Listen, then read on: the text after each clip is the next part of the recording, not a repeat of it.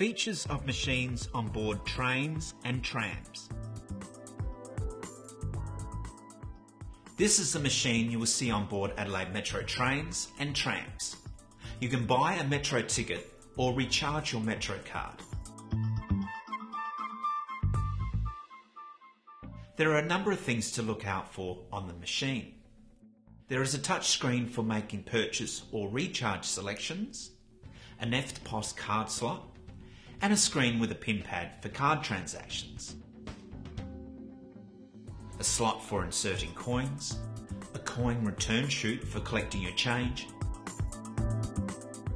and a cradle to recharge your Metrocard. After making your selection, your ticket will come out of here. If you ask for a receipt, it will come out of here. There is also a button with a picture of an eye that changes the colour and layout of the screen. This makes it more accessible for vision impaired customers. Adelaide Metro, helping you connect and go. If you have any questions or just need more information, visit the Adelaide Metro info centres in the city.